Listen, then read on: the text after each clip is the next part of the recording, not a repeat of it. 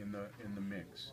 So in this part of Bordeaux, you typically have several grape varieties in the wine. It's not a there's no such thing as a Bordeaux grape. It's not you know, the wine is made from a blend of grapes, and it's not because there's a recipe that they want. They don't want, you know, the Merlot enriches the Cabernet and softens this and add this and that in there. It's because they're hedging their bets. They're diversifying the portfolio, because you're here on the North Atlantic. This is a dangerous place for viticulture because there's storms that come all the time. And each one of the grape varieties that they grow in Bordeaux has its own schedule of critical events in the life cycle. For example, bud break, then flowering, then nounaissance, the fruit set, then the viraison, the change of the color of all this stuff, the harvest date, and so on. And so it's a safety net to have, for example, Cabernet Sauvignon and Merlot in your vineyard, because Merlot flowers 10 days before Cabernet Sauvignon. So imagine you have a vineyard. So imagine this: you have two guys sitting in the bar in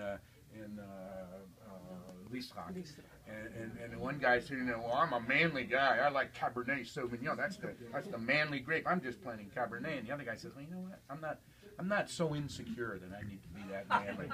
And so I'm going to plant Merlot and Cabernet in my vineyard, and half and half. And so what happens as the vineyards develop, and finally here's the vintage, or here's the year when they're going to be harvesting grapes, they hope. And because Merlot harvests, remember, 10 days before Cabernet, and it happens that Merlot is flowering, and it's a day like today. It's beautiful and sunny and 50 degrees, and just a lovely day in May when the Merlot is flowering. And all that makes everybody happy. And 10 days later, a huge Atlantic storm comes and devastates the area and there's no pollination of the Cabernet Sauvignon flowers that are open and vulnerable. So who has wine? The guy who has a little bit of Merlot.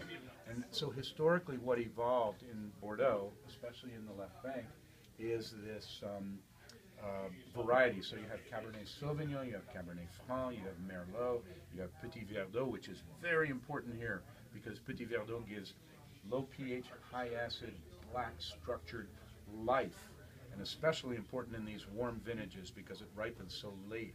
It gives this structure to wines that might otherwise be hot vintage, heavy, sweet, alcoholic, ponderous wines. It can give life. You have Malbec as well. So all these varieties, each with its own schedule, means that in virtually any situation where the storms are coming off the Atlantic, or a freeze in April, you will be guaranteed to have some crop.